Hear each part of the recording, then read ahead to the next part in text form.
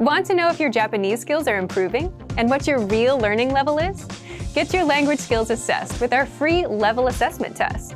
Just click the link in the description and sign up for a free lifetime account to get assessed.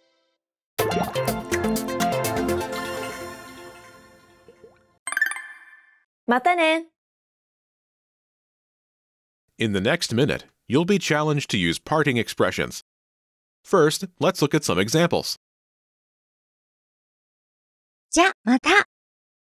またね。またね。おやすみ。おやすみなさい。Let's practice. かなさんは家へ帰ります。かなさんに挨拶をしましょじゃあまた。バイバイ。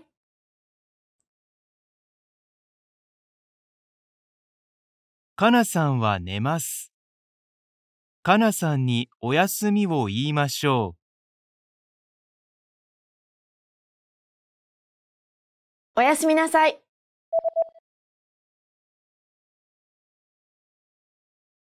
また明日。How did you do? You can consider this practice exercise successful if you were able to answer in the given time and used a proper parting expression, as in the following example. またね。 Try this practice exercise again if you want to improve your fluency or skill in any of these areas.